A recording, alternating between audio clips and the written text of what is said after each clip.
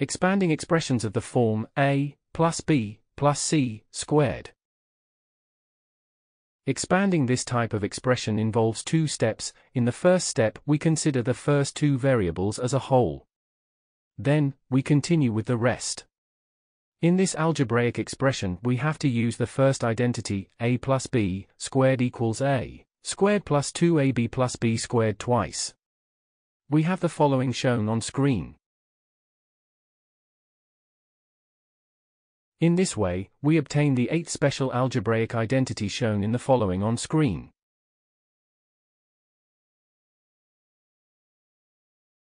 Example.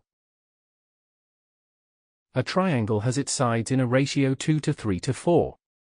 What is the area of a square whose side length is equal to the perimeter of the triangle? Write the answer in terms of the constant k of the ratio.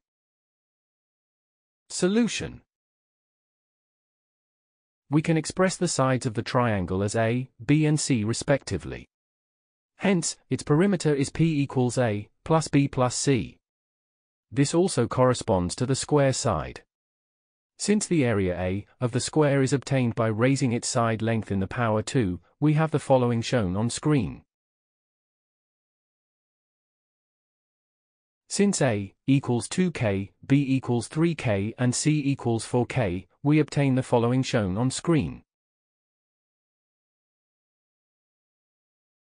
This result could have been obtained by calculating the perimeter of triangle in term of k. First, p equals 2k plus 3k plus 4k equals 9k, and then raising it by the power of 2 to calculate the area of square, i.e., 9k squared equals 81k squared. As you see, the result is the same in both cases, so the method we use to solve this problem is confirmed as correct.